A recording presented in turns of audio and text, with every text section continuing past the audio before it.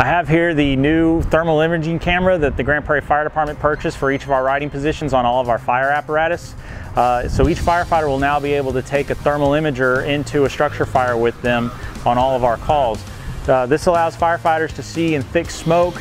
We're able to look for victims. We're able to also find our way around the fire and hopefully find the fire as well. We do have thermal imagers that we've had at Grand Prairie for the last 20 years. However, they've been a lot bigger, a lot more bulky. These are a lot smaller. This is the size of a cell phone, as you can see. Plus, typically we only had one officer on each apparatus that would have one of these. Now everybody is able to take one of these in there. So if we have a firefighter that becomes lost or disoriented, he could use this piece of technology to help find his way out.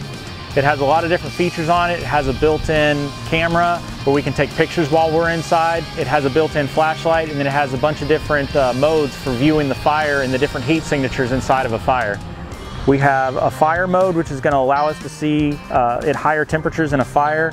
We have a color mode, which is going to be good for our scene size-ups, also for any of our hazmat calls. And then we also have a survey mode, which is very similar to the fire mode.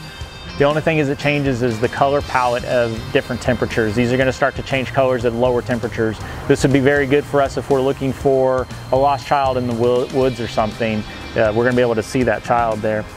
We'll still be using our old thermal imagers. They have a few more features on them. They have a larger field of view. These are just going to supplement what we can already do at a structure fire. For years, we've seen the value of the thermal imaging cameras, which is why we have the ones that we do have that our officers carry into the fire. It's such a low cost and such a good quality product that we could get one of these for every single firefighter that goes into a low visibility environment.